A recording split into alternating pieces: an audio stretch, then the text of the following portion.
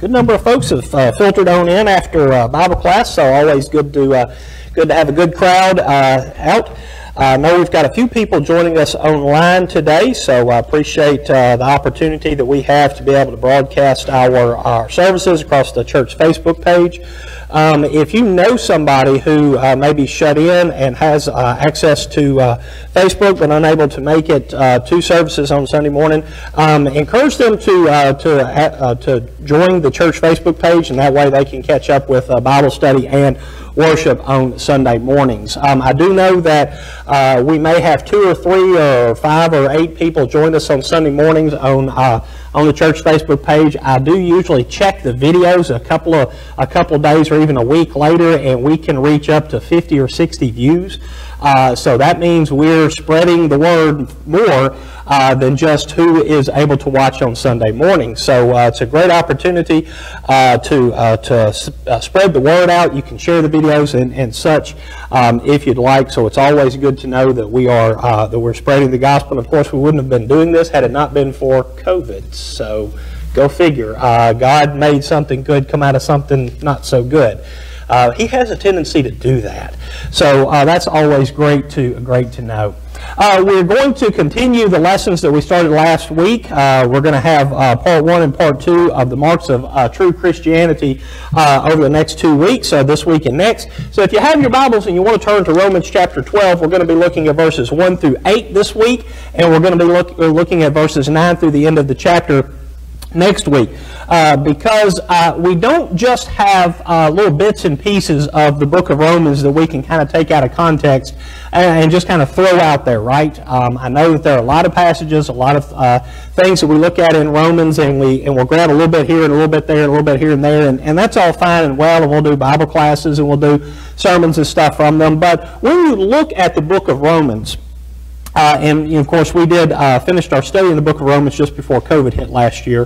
When you look at the book of Romans and you really start digging in, you really can't separate the context of the entire book from the passages that you look at individually. And so as last week when we were looking at the very last section of chapter 11, we had to start off by understanding what was going on in the congregation at Rome that prompted Paul to write to them and to write what he in fact did write. And so we noticed a couple of things here. First, that Paul wrote Romans to a divided congregation that was in turmoil.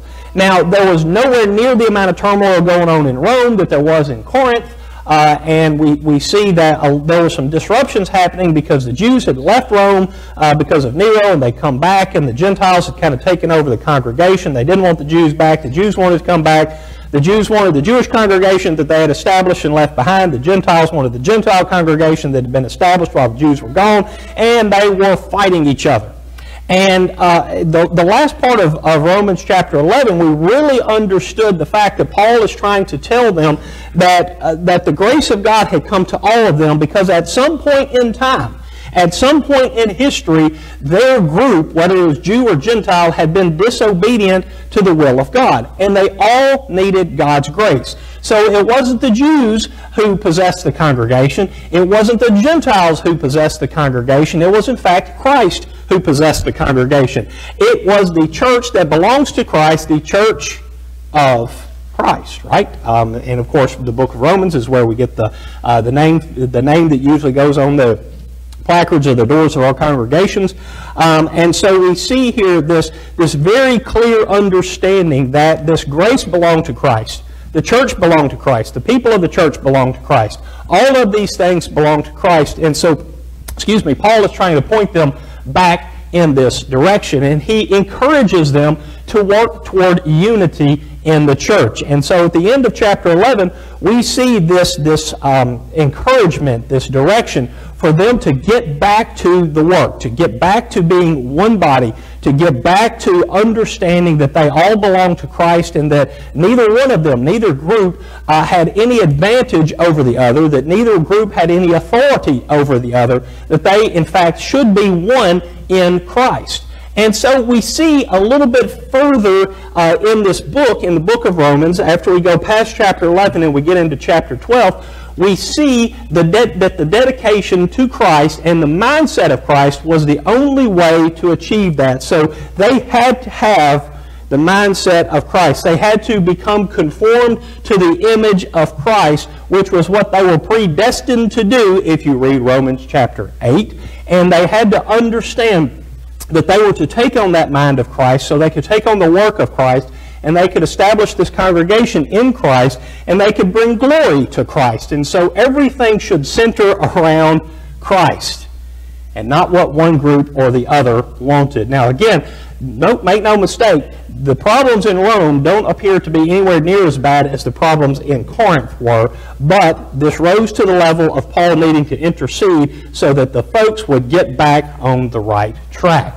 And so Paul writes to them this particular letter, and he mentions here that there are 2 steps to this process. Now, I'm breaking it down into 2 steps, even though in a lot of other places throughout the Scriptures, these steps are kind of mixed, and one may come in front of the other in a different location. But Paul breaks it down for the Romans in Romans chapter 12 into 2 real major steps here. The first step was to focus on we. It was to focus on us as a group. And the attitude of the congregation, the behavior of the congregation was extraordinarily important, and it was something that we needed to focus on. This was that mindset. You know, I want to tell you, when I first wrote that line, and I was looking over this yesterday, I changed the word, I had the word mindset as attitude. I had the word mindset as attitude, but I thought, you know what, that's the wrong word. Because what does attitude typically make you envision now? My kind of swagger toward a situation, right? How I'm carrying myself, how I'm presenting myself, and you know, we think of somebody having an attitude. That's never a good connotation, is it? They need to check their attitude, right? So I changed it from attitude to mindset. Because mindset does not just have to do with how I'm presenting myself, with how I am out in front of people and how people perceive me and whether I'm letting them have it or this, that, or the other. Mindset is something deeper. Mindset is something that goes far, far deeper into who you are and what really motivates you. What are your real values? What is really important to you? What does this really mean to you? And not just an outward facade, especially if somebody who has a bad attitude. This is the mindset of the congregation, the body as a whole, that has to be established in Christ. The second step is to focus on me.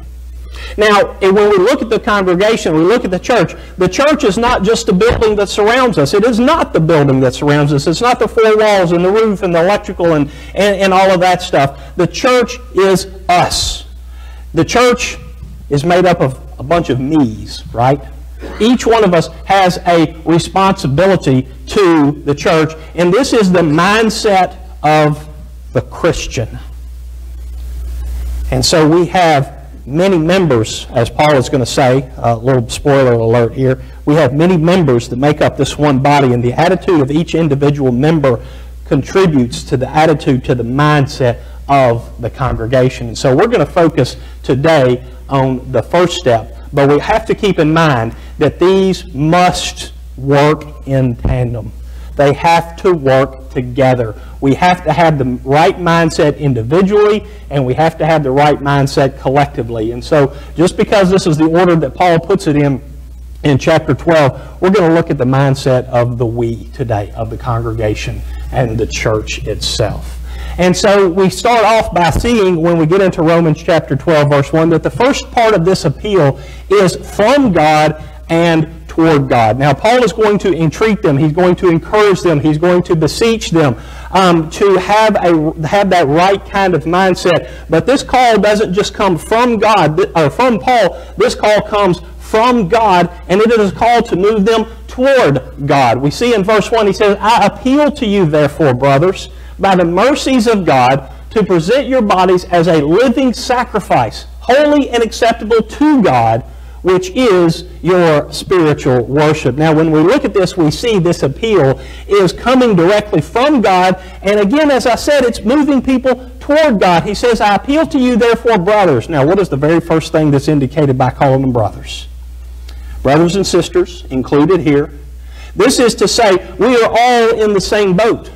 We are all part of the same family. We are all part of the church that belongs to Christ. And therefore, even though we may be separated by thousands of miles, even though we may be separated by our family's history, even though we may be separated by tribe or by nationality, we are all part of the same family, and you and I are brothers and sisters in Christ. And he says, by the mercies of God. Remember what he had said at the end of chapter 11, that all of these things, this whole plan of salvation came to us by the grace of God. And now he's petitioning them by the mercies of God. And he wants them to continue to move toward God. He says to present your bodies as a living sacrifice, dedicated to God. A sacrifice was something that was brought before the altar in the temple. And in the case of the previous sacrifices, this was something that was slaughtered, that was laid out to be offered on the altar for the burnt offerings. But in our case, we are to be living sacrifices. We are to give our lives to God and to work for Him and to work toward Him. And that is holy and acceptable to God. Holy means something that is sacred. It's something that is set apart. It is something that has been sanctified. And so we are to be separated from the world and to dedicate ourselves to God, which is our spiritual worship. This is not earthly. That's going to be very, very important, because the attitude that had crept into the congregation there at Rome was very much a worldly, an earthly attitude. The prejudices of the outside world, of Gentile versus Jew, of Greek and barbarian, and all those other groups had begun to leak its way into the congregation. And so those worldly attitudes were starting to show up. And so Paul wants them to leave the worldly things behind and to focus on the spiritual. And so we see that our call toward God is a call from God based on what God has done for each one of us.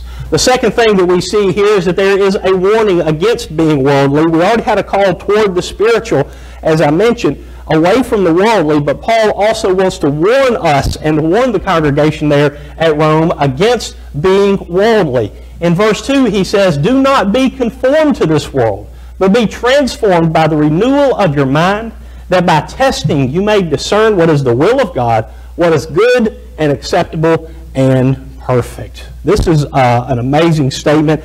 This is a great memory verse, Terry. If you need a good memory verse, you can't think of one, to use Romans 12:2, because it's absolutely phenomenal. Paul is telling the people of Rome to not be conformed to the likeness of the world around them. And given what we already know about the problems that were going on in Rome, he's not just telling them don't do it, he's telling them what? Stop doing it. Stop looking like the world around you. Stop trying to bring those prejudices. Stop trying to bring those thought patterns. Stop trying to bring those behaviors from the world into the place that belongs to God. There is no place for the world in the church. As a matter of fact, Jesus tells us if we try to become friends with the world, we make ourselves enemies toward God. And so we have to be transformed. We have to be something different. We have to be something new. And this is our mindset, right? By renewing our mind, by taking that bad attitude, that worldly attitude, and throwing it out, and instead replacing it with a proper mindset that belongs to God. And we have to know, we have to understand what the will of God is. And Paul has explained a lot to the Romans by the time we get to chapter 12. He already explained to them about the problem of sin. He already explained to them the fact that we can become enslaved to sin if we don't turn toward righteousness. He already explained to them the fact that Christ died for us, and it was so important that we shouldn't go back to sin after we have become children of God. It's so important that we have to understand that the Jews could be cast out of the will of God. They could deny their place in God's plan, and that the Gentiles could be grafted in. But we shouldn't get ahead of ourselves, because we can be cast out as well if we refuse to follow the will of God. And so we need to understand what God's will is. And he describes the will of God as what is good and acceptable and perfect. What's good? Of course, the opposite of what's bad, right? What's acceptable? Not what's acceptable to mankind, but what's acceptable to God. And perfect? Of course, the flawlessness of God's plan in place, but also the maturity that we have as we grow and we develop and we become adults in dealing with God's plan. I laugh because I think of 1 Corinthians chapter 13, where Paul is having to describe what love means to this congregation that was at war within themselves. And at the end of chapter 13, or toward the end of chapter 13, in 1 Corinthians, Paul says, when I was a child, I thought like a child and I behaved like a child. But now that I have become a man, I put aside my childish ways. Corinthians, you need to grow up. Romans, you need to grow up. Having a worldly mindset, a worldly attitude, is a sign of immaturity. And we have to grow up and we have to grow into all of these things. The third thing that we see here about the attitude or the mindset of the we is that the result of knowing these things and understanding these things should be humility and good judgment within the congregation. Now, we don't like to think about humility. We don't like to think about people being humble. Because it has a bad connotation, right? I humiliated this person. I humbled this person. I checked their attitude. You see, that word just pops up over and over again, doesn't it? But instead, we have to have a humble attitude, a humble mindset, especially when it comes toward our relationship with God, because He is in fact God. He is in fact superior. He is above all. And as we talked about in Bible class the last couple of weeks, He is responsible for creation and our salvation, and we should approach Him with that heart and with that proper mindset. Verse 3 tells us, "For by the grace given to me, I say to everyone among you not to think of himself more highly than he ought, but to think with sober judgment, each according to the measure of faith that God has assigned." Now we see a repetition here. Paul, at the end of chapter 11, he warns them not to think of themselves more highly than they ought. Don't think of yourselves too uppity. He's talking to the Gentiles there in chapter 11. He said, because disobedience can fall upon you again too. Don't think that you're going to get away with anything just because the Jews aren't behaving right. It doesn't mean that you can misbehave and get away with it. Comparing yourself to someone else, their behavior is worse than mine, so I should be okay, is a bad idea. Because the standard of judgment is not the worst behavior among mankind. Think about that as a standard of judgment. That's a pretty low standard, right? That's not a real high bar to get across. But our standard of judgment is what God expects from us. And He has already told them in both chapter 3 and in chapter 6 that they have fallen short of the glory of God and that the wages of that sin is in fact death, eternal separation. So we should not think of ourselves as being dominant, as being superior, as being better than someone else. And when we have that humility in our hearts and in our lives, then our judgment is going to be clear. The idea here of sober is not just the idea of not being drunk. The idea of sober here is the idea of being clear-minded. And I should be clear-minded when I understand what God has done for me and how dependent I am on Him for everything.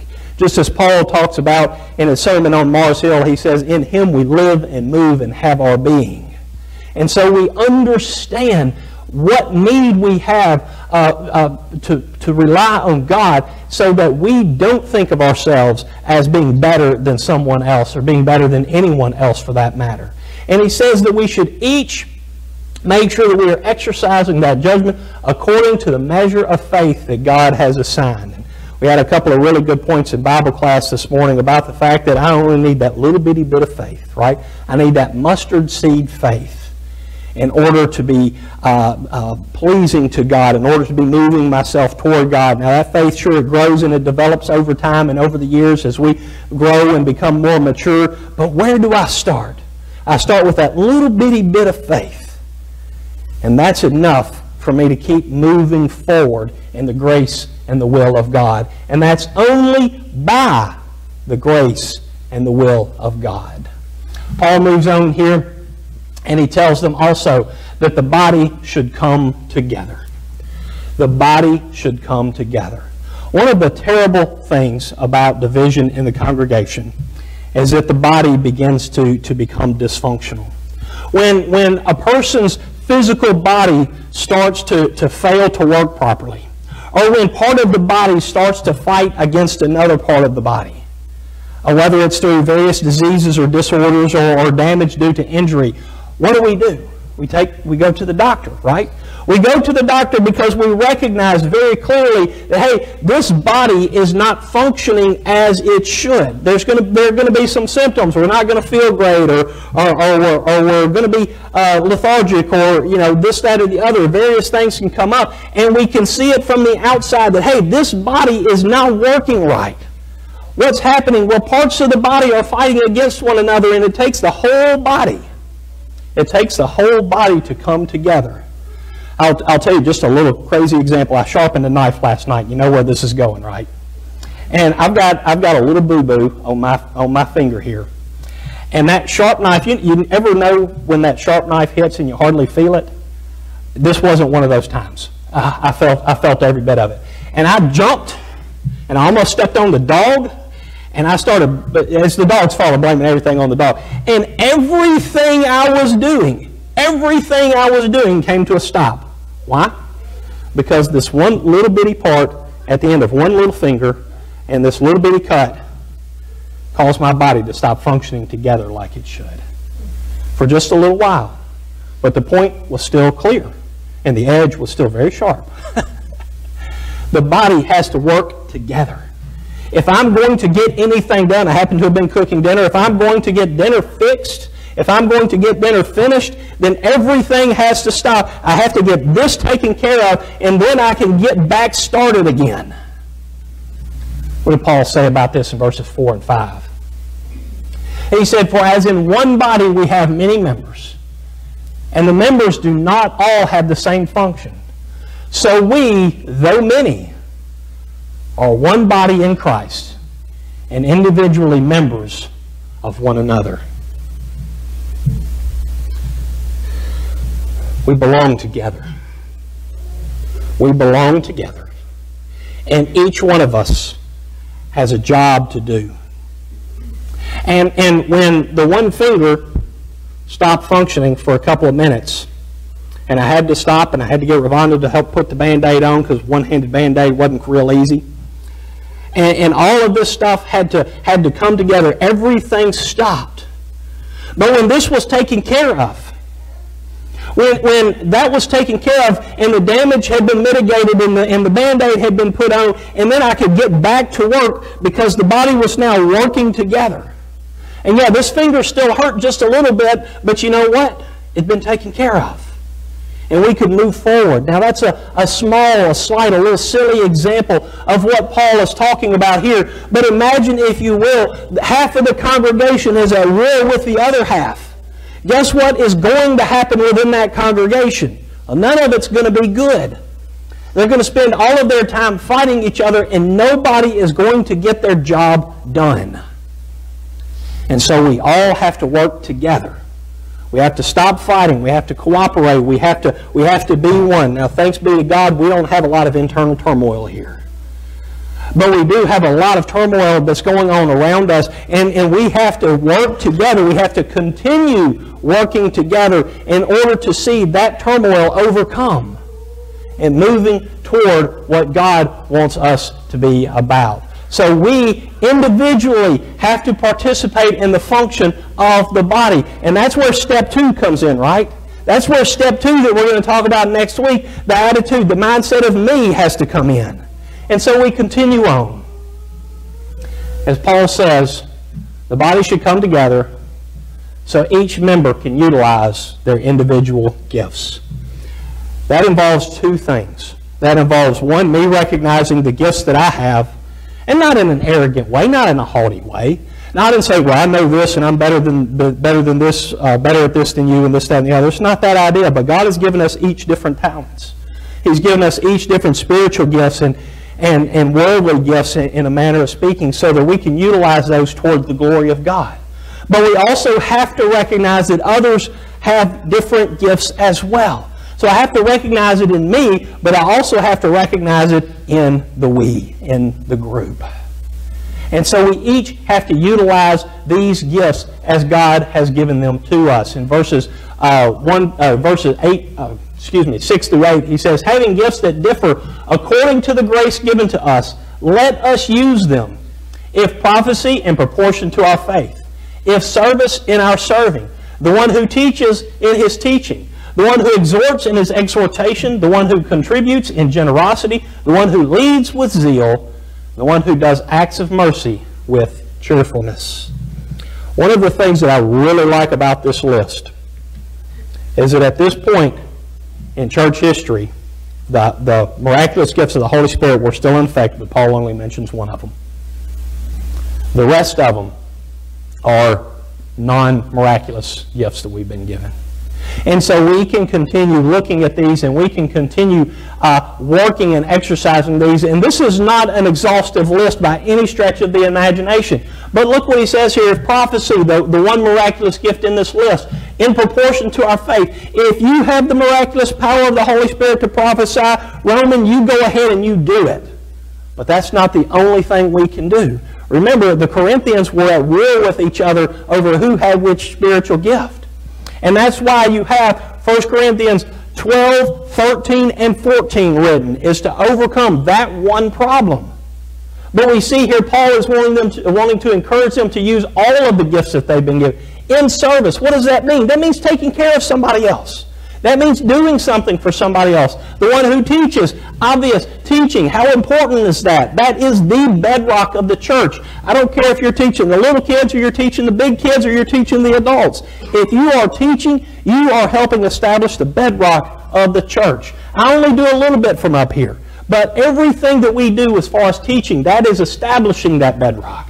The one who exhorts. How important is it to encourage one another? Yeah, I saw a lot of eyebrows go up. It's that important. Where would we be without the encouragement that comes from our brothers and sisters in Christ? Where would this congregation be if we didn't have those people who write the cards, who make the phone calls, who check up on you, who pat you on the back, who tell you you're doing a good job? I've said this several times. I appreciate it every time somebody mentions me and the work that we're doing here in this congregation by name. That helps me. It doesn't just make me feel good that, hey, you know, so-and-so remembered my name. It helps me know and understand that this work is meaningful and it encourages me moving forward. It has nothing to do with ego. It has everything to do with encouragement. The one who contributes. We sometimes want to downplay people helping fund the congregation. Sometimes we want to make it, that's what it's all about. But that's not it. That's just one part of something, but it is an important part of something. We can't forget the leadership, the men of the congregation who make these decisions, the congregation with elders and deacons, those decisions that are being made. Those are extraordinarily important, and it can be a very discouraging work.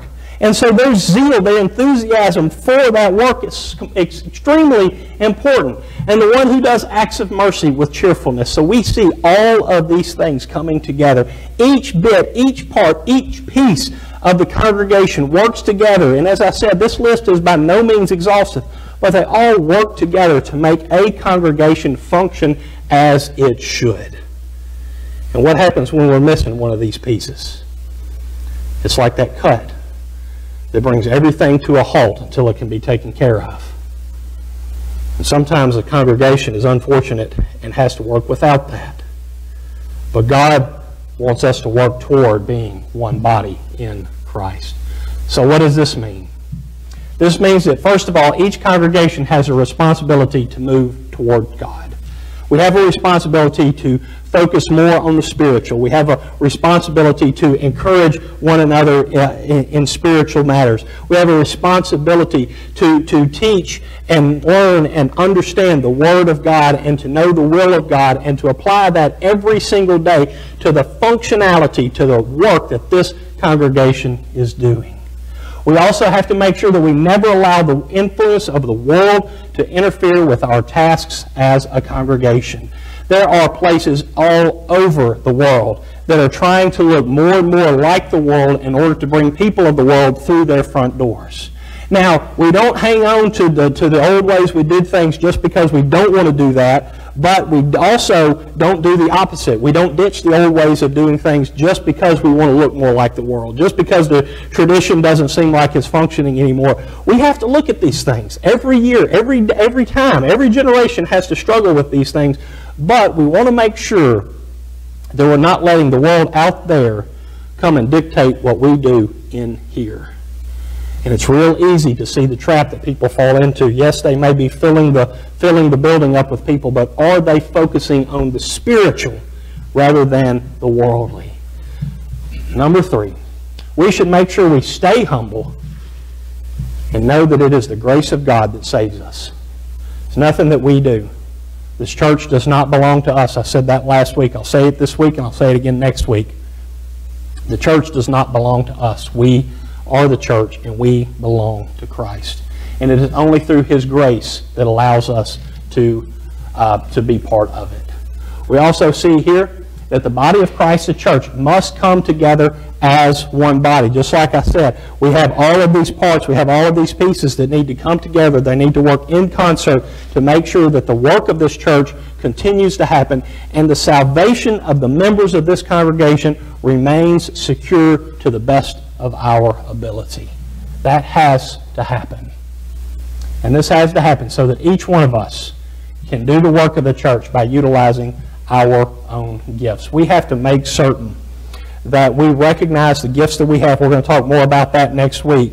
But we also need to make certain that each person has an opportunity to utilize those gifts for the kingdom of God. If you've got an ability, if you've got a capability that will serve a purpose in the kingdom of God, and you're not being given an opportunity to utilize that, what's going to happen? Well, you're going to get discouraged. You're going to fade away. We need to make sure that everybody is pointed in the right direction and is able to do what they're capable of doing, even if right now they don't know that they're capable of it. There's some places, some opportunities to learn and to grow and to develop new skills and new gifts.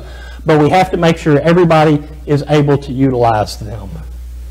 And finally, we need to understand that this leads us to our personal responsibility to the church and to God, which we're going to talk about next week. So I thank you, everybody, this morning for hearing what God has to say, what Paul has written to the Romans on this. And I want to leave you with the invitation to become part of the church. If you are not yet a Christian, if you are not yet a child of God, and you've not yet obeyed the gospel, I want to let you know that the gospel message stands ready for you. If you're here this morning and you have heard the word of God proclaimed, and you believe that Christ is the living Son of the eternal God and that He died for your sins, and you are ready and willing to confess Christ's name before men and to repent of your sins, then you can be baptized in order to have those sins washed away. But the gospel message also calls each one of us who are already in Christ, because sometimes we fall short of that glory again, and sometimes it's to the point where we've allowed the world or anything of the world or personal sin to come between us and our Heavenly Father. And we are called to repent of that sin as well. So if you're here today and you need to be baptized to have your sins washed away, or if you need to repent of a sin that has separated you from your Heavenly Father again, you have an opportunity to do so. If you have any of those spiritual needs, why don't you come and meet me up front as together we stand and sing our invitation song.